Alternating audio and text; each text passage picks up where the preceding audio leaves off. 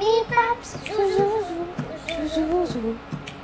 meatballs, yes, yes, yes, yes, yes, yes.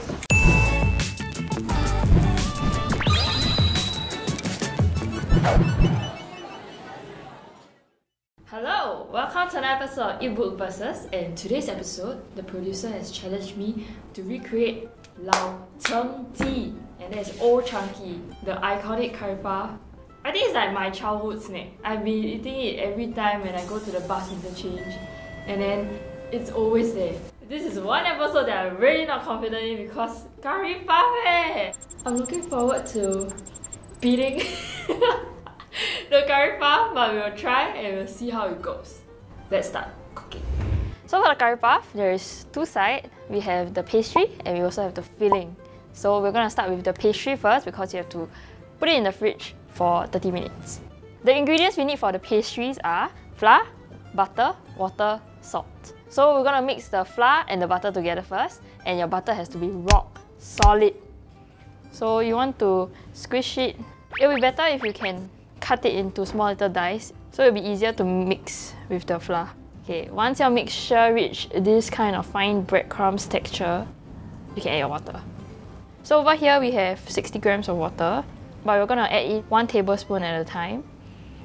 Yeah, just keep doing this until it forms a dough. So one tip is you cannot knead them, but instead just press them together to form a disc. As usual, I always forget to add salt. So half a teaspoon of salt. Please remember to add it in when it was the breadcrumb texture. If not, it's never too late lah. Right? So just roll it into a little ball. Cling wrap it and put it in the fridge for 30 minutes. Let's go. So these are the ingredients we need for the filling. We need onions, garlic, potato, water, chicken, curry powder, curry leaves, sugar, chili powder, and salt. Okay, so spatula, grab your onion. How do you know if your onion is done? It will look a bit translucent. Next up, we will add the garlic. Put your potato seeds. So after stir frying, we're going to add 1.5 tablespoons of curry powder, and then we also will mix in our curry leaves. So after adding the curry powder and the curry leaves in, we want to cook the potato. So we're going to add in some water. We're going to let it simmer.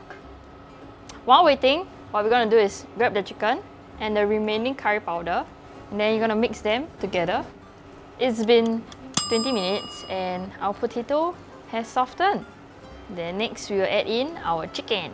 So we're going to add in the sugar, the chili powder, so you get the oomph, a little oomph, and salt. And then mix it in, stir. We're going to put a little bit more salt. I'm going to eye power that. So we have a chef here, Chef Larry. Try. If the potato is soft. Approve. So we're going to set this aside. It's best not to wrap it hot. So we want this to cool down for around 30 minutes before wrapping it. So over here we have the partially cracked egg, thanks to Larry's head. So Sufan actually wrote an article on egg recipes, and one of them is teaching us how to cook a perfect hard-boiled egg.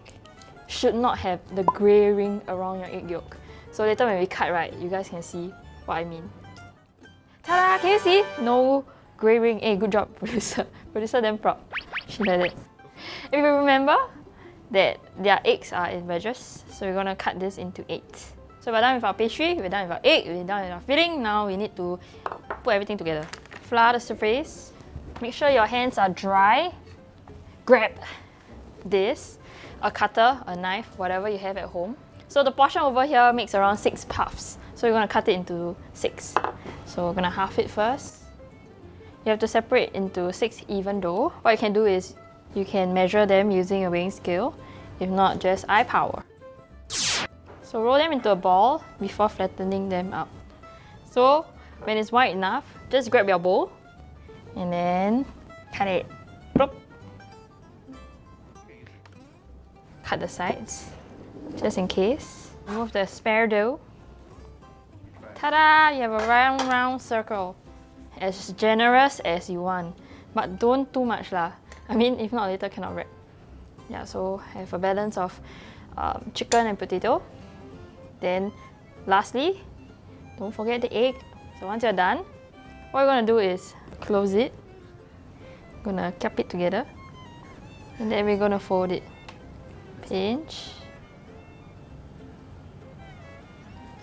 Pinch. You want your center dough to be slightly thicker than the one outside. If not, if it's evenly thin, right, you realize that there might be hole forming when you put in the filling. Yeah, so the center to be slightly thicker than the ones at the side. And then you repeat this process for 5 other. So we are here at our final step, and it is frying our curry puffs.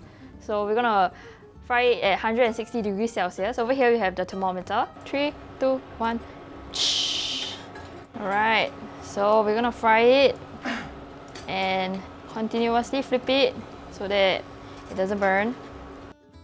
Fry, fry, fry.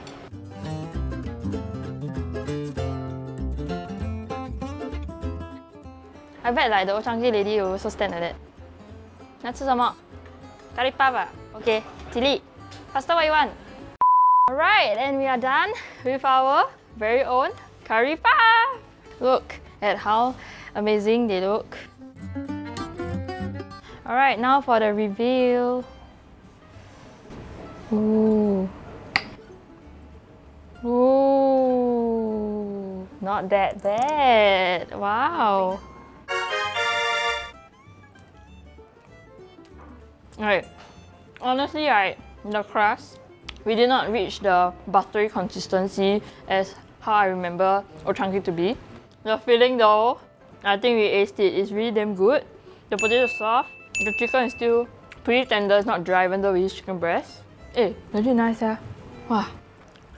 So now we're done cooking. And as usual, we'll bring it to the studio and compare it to the OG Old Chang Kee. Fight! Eatbook, Eatbook, go away. Bengawan Solo, Panda Cake, go away. Eatbook forever. Ting, 24 hours. Cook, I eat. Hello. Hi! Okay, hi. Curry something. Curry puff. So today, right, is Eatbook versus Old Chang Kee. Ooh. Wow, I can smell the curry. Oh wow, okay. Okay, seems quite... Okay, it has the curry puff curry smell. But all the curry puff smell the same one. Wow. I can feel the curly whirly portion, which is this side. And it's actually a bit soft on the inside when I feel it. So I expect a lot of like meat, a lot of filling. Okay, this is familiar.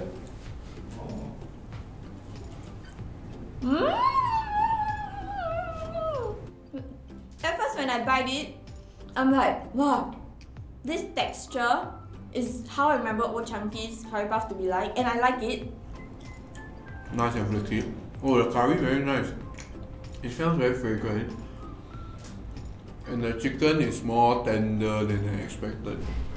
There's a little bit of moisture to the skin, which is what I really like. And then the flavor is not too overpowering. It's not too spicy for me. Taste wise, from the smell, I thought that the curry chicken part, right, it will be more like flavorful. The pastry feels a bit flat though. It doesn't have that many layers. It's quite like the Old Chang Kee's one, but the crust feels a bit different, like the texture of the crust. Woo! This smells a lot more buttery.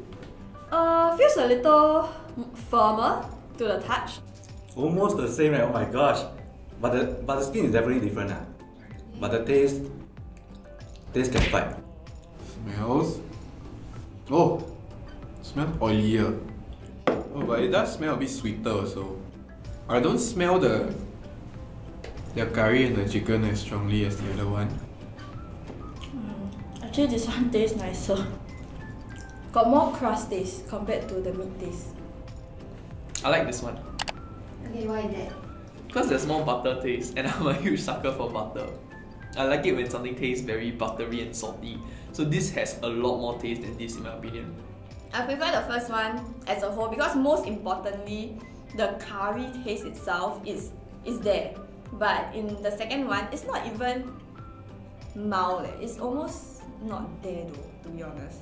Just one bite, I'm able to taste both the chicken and the potato easily. But for the second one, all I eat is a big chunk of tough meat, tough chicken meat. This curry is a bit different from the other one. I actually prefer right one. I prefer the first one as a whole because most importantly, the curry taste itself is there. Second one.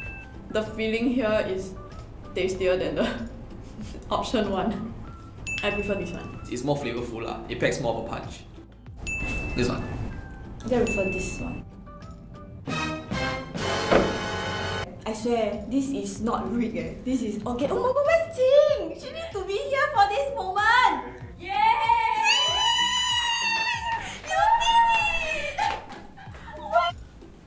Chang. Ah! Hey! I can fight. There's a lot more texture to it compared to this curry puff. But honestly, as I was eating just now, right, this was totally not what I had in mind. I feel that the best curry puff that can come out of this, right, is if the crust is Old Chang Kee, but the inside is Eatbook. I think I like the Old Chang Kee one better because of the filling. I actually did like the Eatbook's pastry side. So I think the Eatbook one is less gelat. What's the result? Okay, the result is, drum roll please. 2:4. Huh. So I fall. No, you do. To be honest, right, it is tough. Very tough. Okay, so there's the filling and there's the pastry, right? The filling is so easy to ace. Like really, I think our filling is 10 out of 10. The similarities is there. It's just the pastry. I think the pastry is so hard to ace. I think after this whole experience, right, it's not hard to make curry puff, but it's very hard to ace a curry puff that tastes like Old Chang Kee. But I would say the recipe we tried and make, it's nice for maybe family gatherings or for picnics. As what I always say in every episode, it's something fun you can do with your family. But maybe not so much of friends, because I don't think curry puff is the first thing that will come to our mind when it comes to cooking in the kitchen. Maybe like brownies, pandan cake, or bus cheesecake. Yeah.